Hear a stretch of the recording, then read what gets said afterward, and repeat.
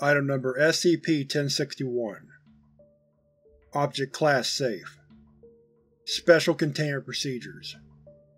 SCP-1061 should be kept in a secured, climate-controlled garage. Its tires have been removed and should not be replaced for any reason. Its doors should be locked at all times, and its windshield boarded up, unless testing is in progress. All experiments are to be performed within the garage. Access to SCP-1061 is restricted to Level 4 personnel, and the D-Class personnel engaged in authorized testing. Aside from authorized testing, it is forbidden for anyone not seated in any of the passenger seats to make any contact with any part of the driver's seat.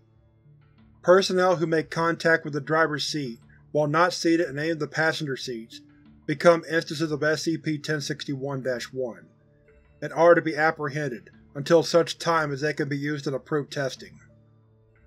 Removal of post-test biological waste from SCP-1061's interior is to be performed by robotic manipulators.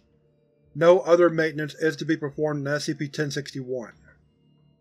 Description: SCP-1061 is a dark red 1992 Pontiac Grand Am with severe collision damage, including a large hole in its driver's side front windshield. It manifests three distinct anomalous properties. These properties are considered to be linked, in that they seem to be caused by the same anomalous entity. The first anomalous property is that SCP-1061 is associated with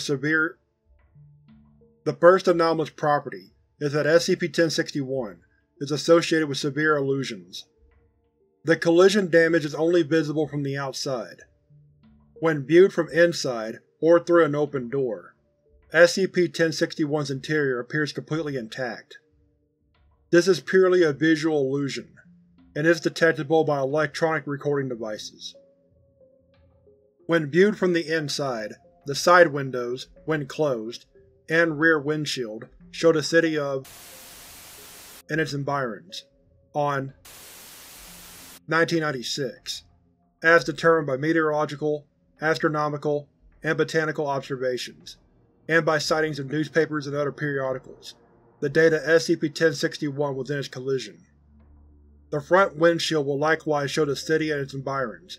However, the hole in the front windshield made by the impact of the original driver's head shows neither urban, suburban, nor the containment chamber. Instead, it shows a featureless gray expanse. If the driver's seat remains unoccupied, individuals occupying the other seats, or looking through the open doors, see that SCP-1061 is parked along the curb in front of a suburban residence. As with the illusory absence of vehicular damage, this illusion is visible to cameras and other electronic recording devices. However, this illusion does not activate unless a living human is seated within SCP-1061, and deactivates if all observers leave SCP-1061. The suburban environment always reflects the time of day at which the observers entered SCP-1061. If multiple observers enter SCP-1061 at different times, the environment will continue to reflect the time of day as determined by the entry of the first observer. The environment persists until 6:04 p.m., the time at which SCP-1061 was in its collision. After 6:04 p.m., the environment visible outside SCP-1061 resets to approximately 10:27 a.m., as determined by shadow length, sun position, and the times at which local residents are seen to return home from work or school. Observers at this point report seeing a blonde woman walking away from SCP-1061's driver's door. The second anomalous property manifests when a live human sits in, touches SCP-1061's driver's seat. All such humans, with the exception of passenger seat observers, become instances of SCP-1061-1. SCP-1061-1 is a human whose mind has been overwritten with what is believed to be the mind of who was the registered owner of SCP-1061 prior to being killed in its collision. She is also believed to have been the woman seen walking away from SCP-1061 when its illusory environment resets. Instances of SCP-1061-1 believe that they are still in 1996.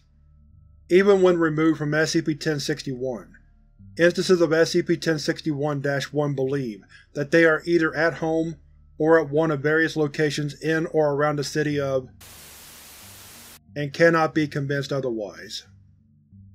When allowed to remain within SCP-1061, SCP-1061-1 will drive SCP-1061 on various errands.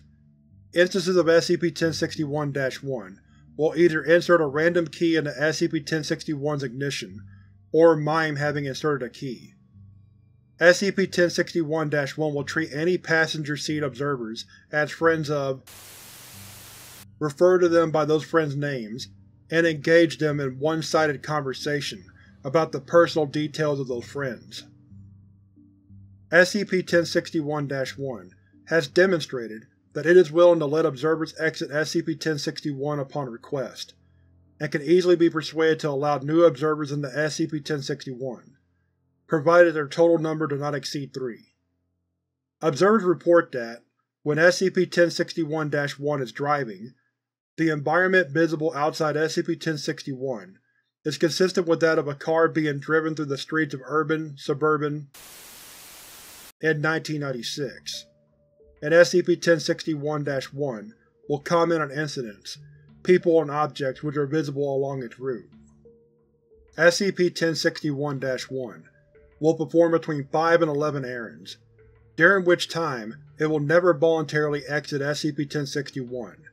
Instead, at each stop, it will enter a catatonic state for no less than 30 seconds, and no more than 11 minutes, in which case it will apologize to passenger seat observers for having taken so long, and cite long lineups. The precise route followed by SCP-1061-1 varies between instances, as does the order of the errands. However, the overall nature of the errands remains the same. After no less than 36 minutes, and no more than 70 minutes, SCP-1061 drives past laboratories, and is involved in a head-on collision with a delivery van.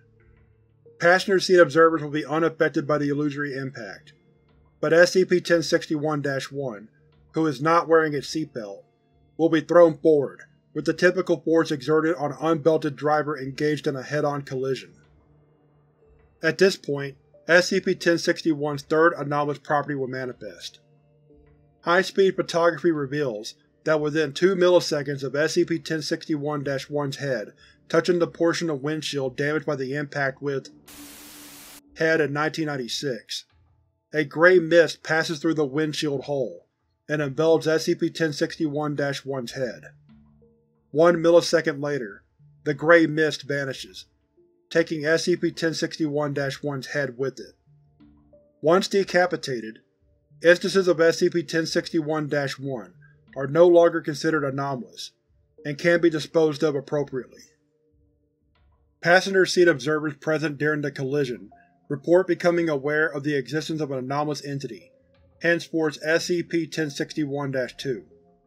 Note: all data pertaining to SCP-1061-2's nature and motivations is the result of anecdotal evidence provided by D-Class personnel, who have served as passenger seat observers in tests of SCP-1061. As such, the reliability of the data is uncertain, as is the question of whether SCP-1061-2 even exists. However, the anecdotal data responses have largely been in accordance with each other. Interview log. So why is it doing this? It's like this, see? It didn't know we were here. It didn't even know our whole dimension even existed, until right after the car crash, understand? Okay. And now it wants more car crashes cause, well, it likes human heads. It likes them to eat? I don't know if that's the right word, honestly.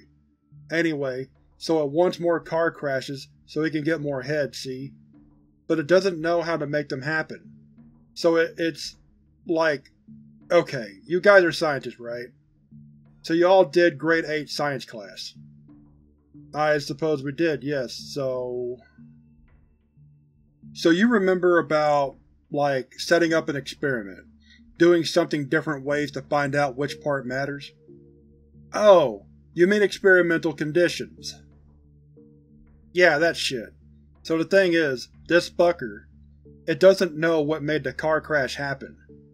So it's got all the experimental conditions, what the car looked like on the inside, what you could see from out the windows, what was in the driver's brain, all that shit. And it's making them happen over and over. Every time someone gets in the driver's seat, BAM! Their brain turns into What's-Her-Face from 1996, and she drives around for an hour until she gets into a car crash and then it has her head. Thank you. This is most helpful. Tell me, how is it you know all this? I was front seat passenger, Doc. Anyone who's front seat passenger during the crash knows this.